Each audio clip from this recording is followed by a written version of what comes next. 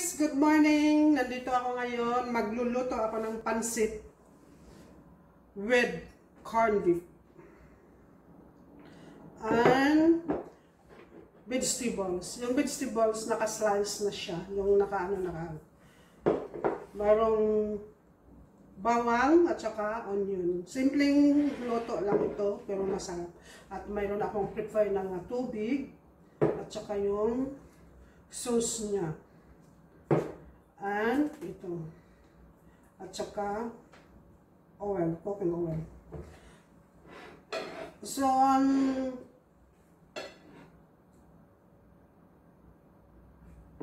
una kong gagawin is itong bawang at saka sibuyas. So, sa hindi pa nakapag-subscribe sa channel ko, please like and share and comment and subscribe my YouTube channel para masubaybayan nyo yung mga videos, yung mga kaganapan ko sa buhay ko, nandoon lahat.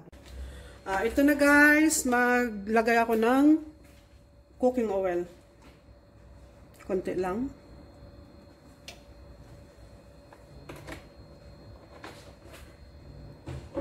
At ilagay ko na ang i-ano muna natin konti.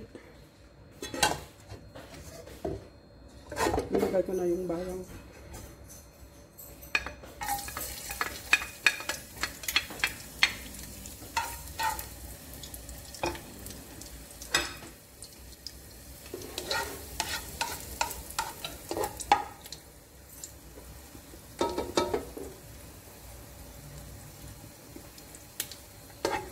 Haluin natin until mag-golden brown siya.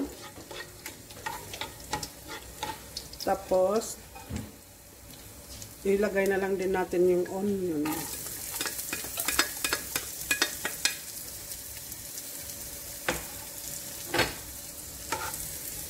Haluin natin siya.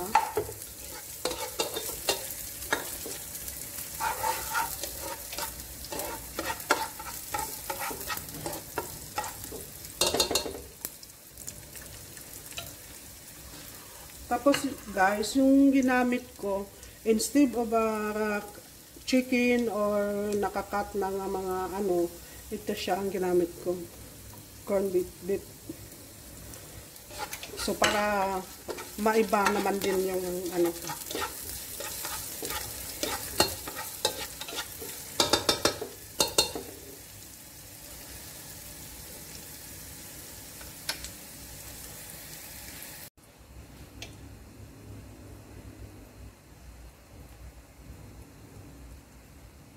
Ito na, nakaano na siya. Ilagay natin ang corned beef.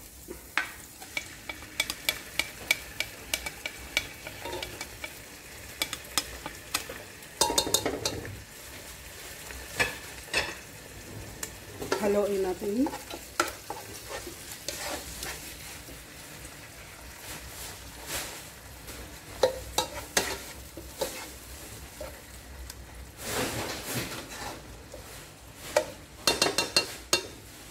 Takipan natin muna para siyang mag-ano muna yung water ng beef niya. Leave for 5 minutes and then balikan natin siya mamaya. Ito na siya guys, yung ano corned beef. Inano ko na siya. At saka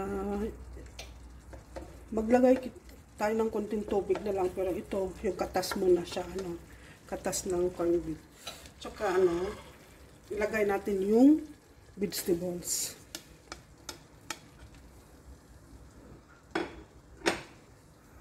Haluin natin para ma-absorb siya.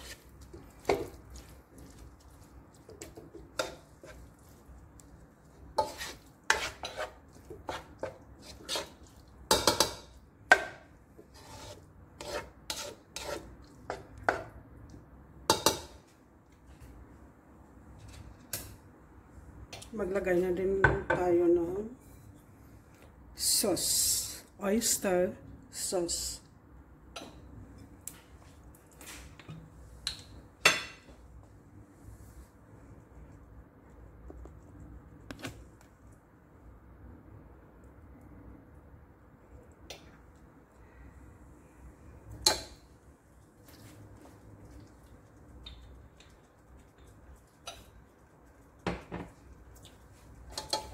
para magkulay naman siya. No? Ito na kulay na siya.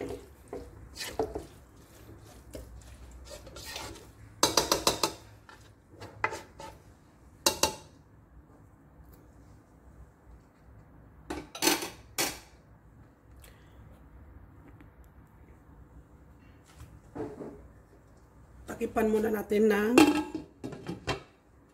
mga 5 minutes and then balikan natin. Oh, ito na guys, check natin para kung masarap na siya.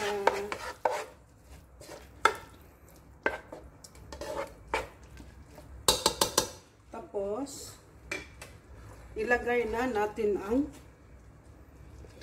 pansit.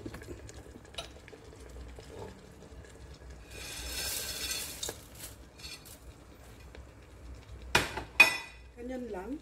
Simpleng luto. Haluin natin para mag-ano siya. Yung katas ng corned beef, mamix siya.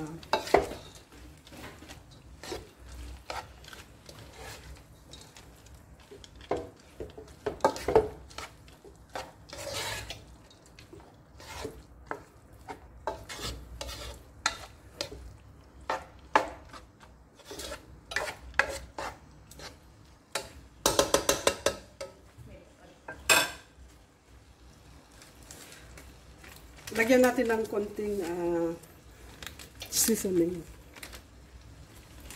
Konti lang guys.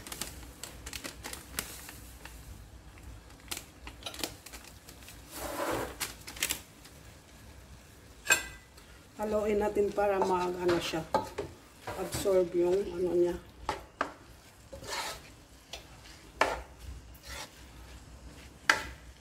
Ganyan lang kasimple yung luto. Mura pa, masarap pa. Diba? Lagyan natin konting sauce kasi parang ano siya, hindi siya nag-colorful. Para maganda naman siya tingnan.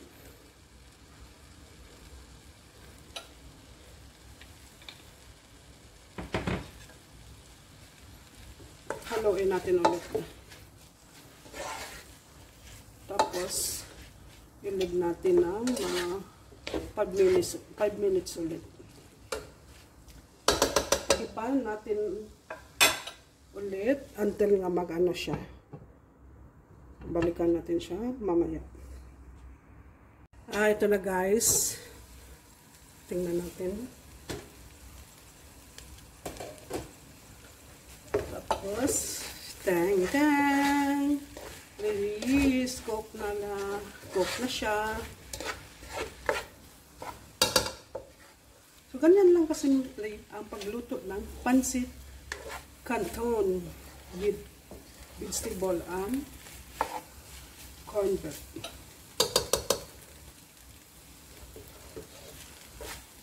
Haluin natin pa siya, tapos tikman natin kung masarap na ba.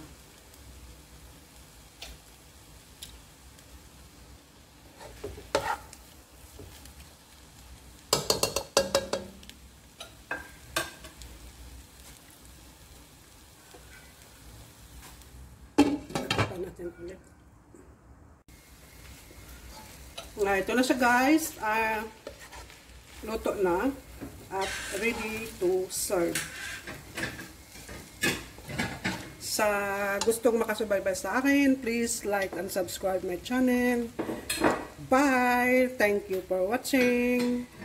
Final result ng luto ko is cooking pansit canton, pansit with corned beef. Diba? Masarap.